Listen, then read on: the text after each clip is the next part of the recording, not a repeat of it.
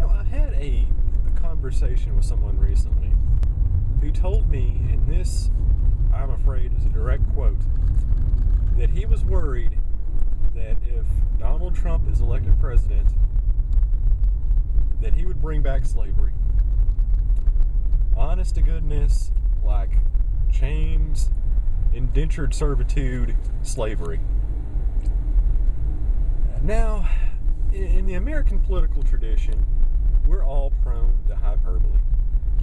We say what we say to get our side elected, to advocate for our causes and rally behind whatever issues going on.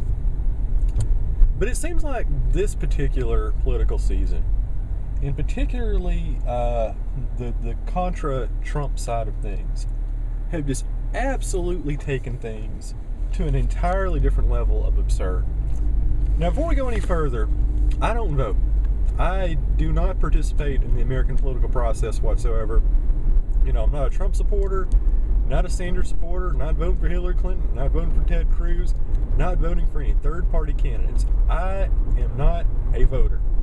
I believe voting is wrong and immoral and incomprehensible, and just a really stupid thing, because the fact of the matter is, you should never, ever let anyone speak on behalf of your interests. Electing some guy who makes $1 million a year to go up in Washington and basically rally behind the things that mean a lot to you is utter nonsense. It's complete absurdity. And the thing is about politics, every 2 years, people buy into it. They get suckered into it. They keep thinking, if they elect their God figure, their chosen politician, things will get better.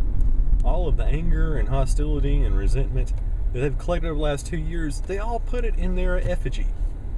Their exalted figure. Their Sanders, their Trump, their Clinton, their Cruz, whatever. That if this guy wins, he's going to, make everything all right. He's going to validate us. And, that's more or less kind of been the way politics have worked for quite some time. But this year, I'm seeing something that I've never encountered in my lifetime.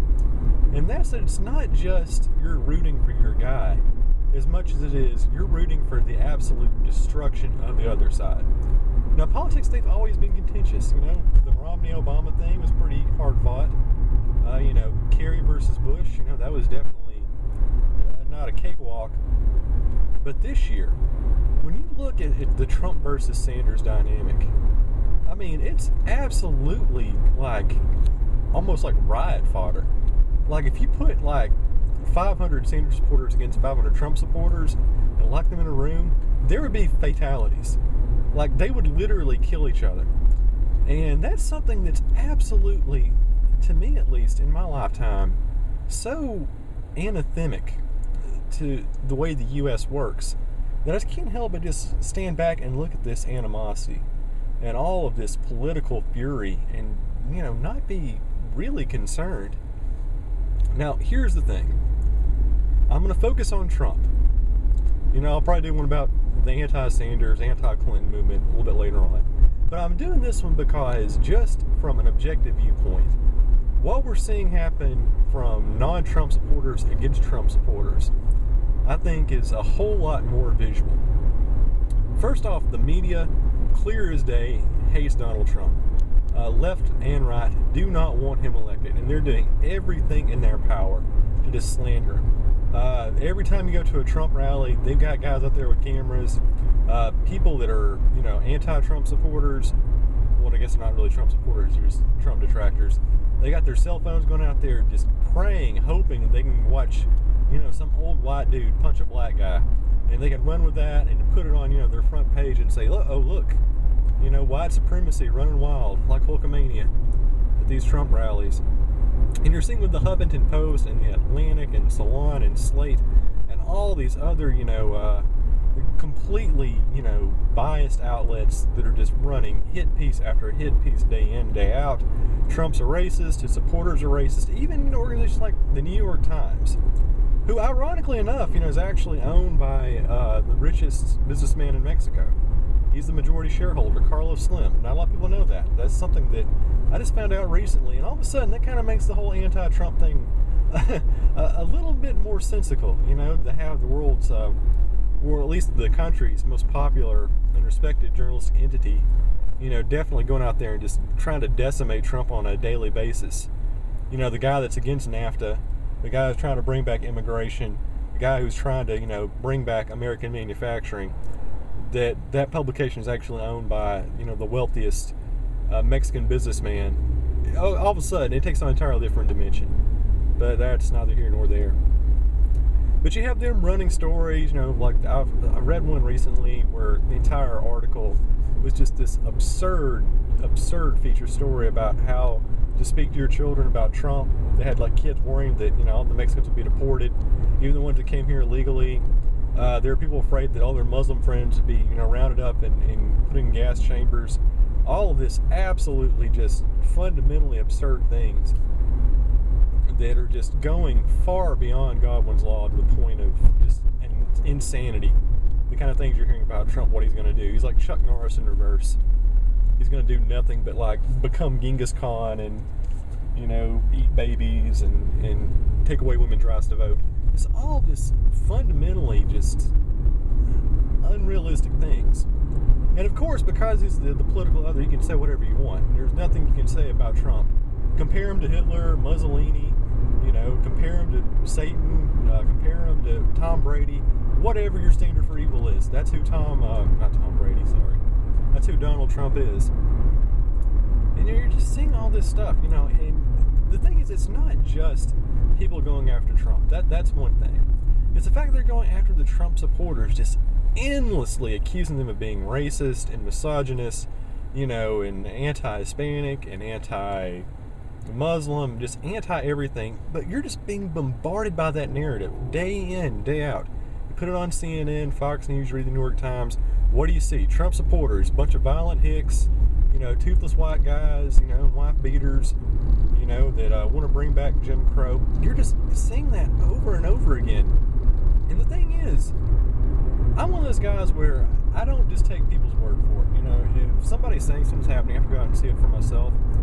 And a couple of weeks ago, I actually did go to a Donald Trump rally. I went to a Bernie Sanders rally too, and I'll talk about that a little bit later as well. And I went there, and I didn't see all of the insanity that you're hearing about. I didn't see any black people getting beat up. I didn't see people, unfurling swastikas. I didn't hear racial slurs whatsoever. In fact, I actually saw quite a few African American people who were supporting Trump. A lot of Asians. Not a whole lot of Hispanics and Muslims, but I guess it kind of makes sense. But you're seeing these people and you talk to them.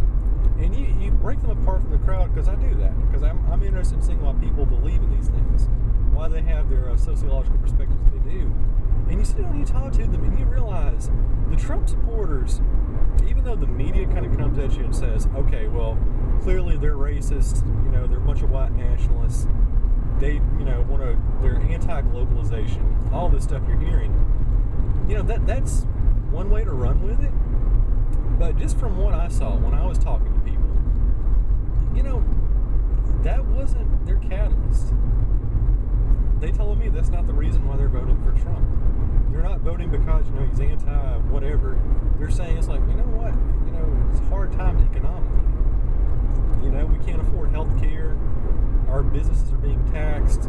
We're afraid we're going to lose our jobs. In Mexico, there's no manufacturing industry in America. There's all these cuts to the military. Our benefits are not coming. All these very reasonable things. These things have nothing to do with the fact that they're a bunch of, slobbering maniacs that hate everybody. And the fact of the matter is, you go out and you talk to a Trump supporter, I can guarantee you the reason they're voting for him is the reason why anyone really votes for any candidate. They're just advocating their own economic interests. They look at Trump and they're like, okay, he's going to cut back taxes. Like part of his plan, what is it? If you make less than $25,000 a year, you have no federal tax liability whatsoever. If you're a married couple and you make less than $50,000 a year, you have no federal liability. That has a lot of appeal to people. That's something that, if you're on the lower end of the spectrum, that's going to save you a lot. That's going to keep you really out of the lower class. It's going to keep you from falling below the poverty line. Bringing back manufacturing, cutting the corporate tax rate, all of these things. And even the whole part about the illegal immigrants, because what's happening? That's the whole point why you have so much animosity And these former industrial pockets, you have so few jobs as is, and you're forcing lower class whites and lower class blacks and lower class Hispanics to basically fight each other over scant jobs and scant public resources and scant housing. What do you expect is going to happen? Of course, they're going to have these rivalries. There's going to be this animosity, but it has nothing to do with some sort of long-held historical bigotry. It's the fact that they're having to economically compete. And of course, when you do that, you want to feed your family, you want to feed yourself, you want to take care of your own business. Of course, you're going to see these things flare up. And Trump, more so than any other candidate, especially in this cycle, he's the guy that's advocating for that what we used to call the American School of Economics, which was very protectionistic, right? Where you have the tariffs, where you're not letting foreign products into the country, unless they're paying the same rates we're paying us for to get our products over there. And that was something that kind of went out with the Nixon administration. And if you look at it, you've seen manufacturing go out the window with NAFTA. You got TPP coming up. You have all these things, which basically means, okay, manufacturing less and less of it. And what happens? We're seeing that now with software jobs. We heard about Disney, where you have all the guys who are doing IT work. They're being replaced by guys on limited visas. There are stories about them being forced to actually train the guys that are replacing them for lower wages. And we all heard about Carrier, where you had all those guys lined up, and like 1,000 jobs are being shipped to Mexico. I mean, this is a palpable threat. These are these people's livelihood. 62% of the country doesn't have an associate's degree or a bachelor's degree. And these people, they're not going into IT. They're not going into nonprofit management. They're not going into healthcare. They're blue-collar workers, white, black, and Hispanic. They want to work in factory jobs. And, they can't all work at McDonald's. They can't all work at Burger King and support a family. And that's what they're doing. That's why they're flocking to Trump. Nothing about being members of the Klan, not, because they don't like Black Lives Matter. It's because they have economic concerns and Trump meets them. Not saying it's right, not saying it's wrong, but to them it makes sense. I think objectively there's no other way to look at it. But then you look at the people who are anti-Trump, mostly Sanders supporters. And the things they're doing, where it's not just, we don't like your candidate. We're actually going to actively try to derail his campaign. We're going to, show up at, his rallies. We're going to have these coordinated attacks where we try to rush a stage at the same time, like we saw in Chicago. We're going to be able to do it in Arizona, where they're going out there and they're actually blocking public infrastructure to keep people from going. People actually, sign out a ticket who are there to actually see the guy in person. They're doing that, which is just downright McCarthyist tactics.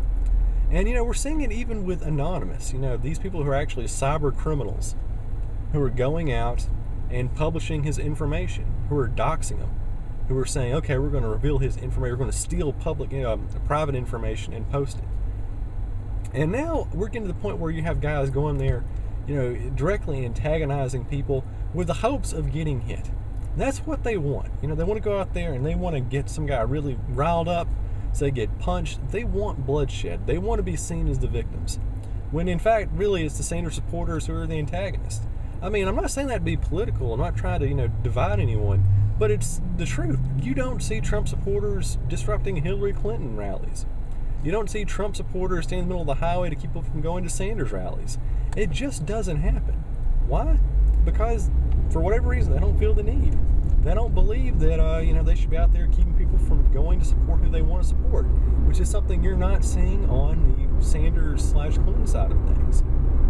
And that's something that really concerns me, because that's so anathemic to the American tradition. We have this thing called the First Amendment, which says you have the right to peacefully assemble in public property. And the Trump things, just so you know, those are all private functions. So a lot of the First Amendment things don't actually apply to there. You can throw out whoever he wants. But the fact of the matter that you're using like physical force, that you're standing in the road to keep people from going to attend something, that they're paying money to see, that they're consciously choosing for themselves, just because you don't like it. Sorry, folks, there's no other way around. That's terrorism. That is ideological terrorism, plain and simple. Basically, you don't like what someone says, so you physically stop them from saying it. Folks, that's McCarthyism. That's nothing but just straight up anti-First Amendment nonsense. And like I said, we're not seeing that on the Trump side. You don't have the guys trying to stop people from going to Sanders rallies. You're only seeing it from one side of the fence. You're seeing it from a news media who's constantly bombarding you with the idea that Trump supporters and Trump himself are just racist and their opinions are invalid and there's no economic concerns for it. And you're having these things where you're promoting the guys who crashed Trump rallies, as some sort of heroes. But if someone protested, Hillary Clinton and jumped the stage, scream about anti-globalization, they'd be written off as kooks. They would be jailed. They'd be considered, terrorists or hate criminals. All these things. It's a completely just despicable, one-sided, non-discussion going on. And I'm sorry, that's not America.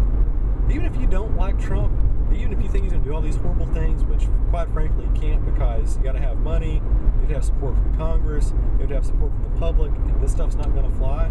Even if you don't like that, you do not have a fundamental right to stop others from listening to something you don't.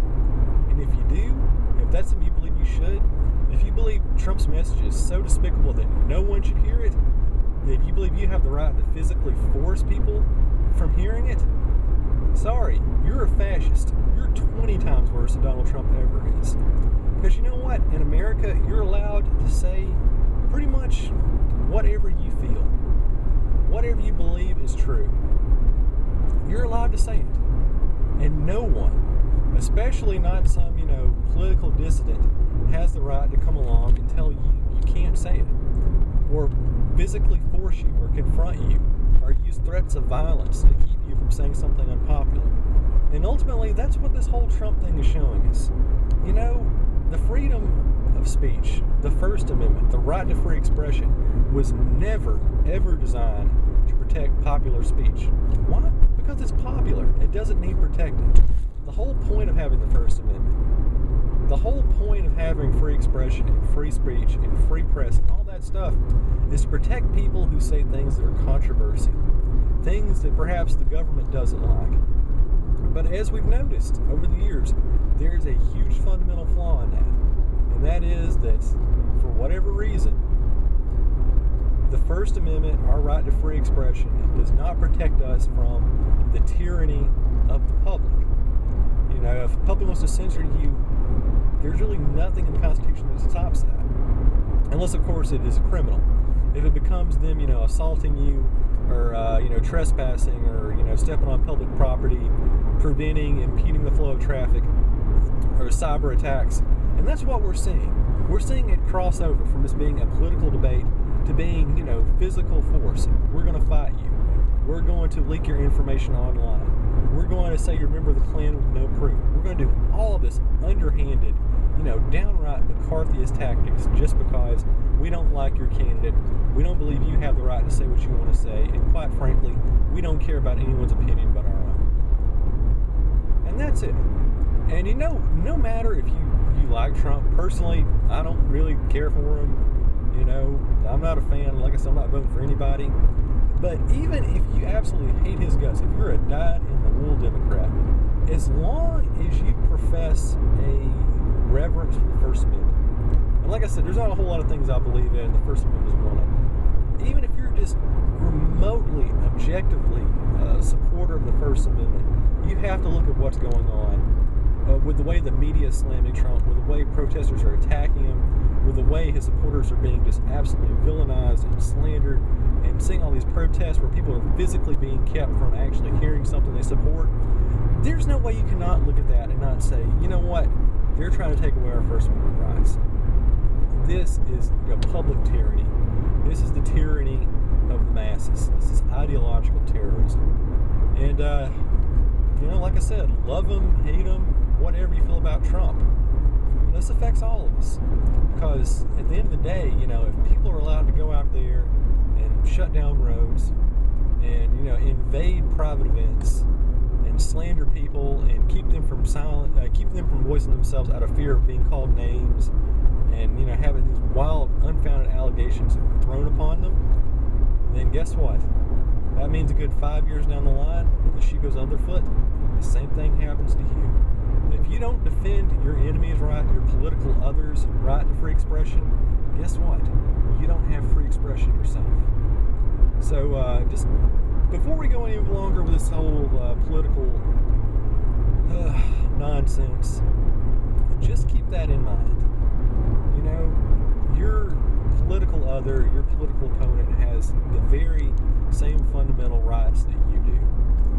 And at the end of the day, there's nothing more fascistic than believing that you and you alone and your like-minded brethren and people like you, and only people like you, deserve rights that others don't. Sorry, folks. That's just plain old-fashioned anti-Americanism. Plain and simple.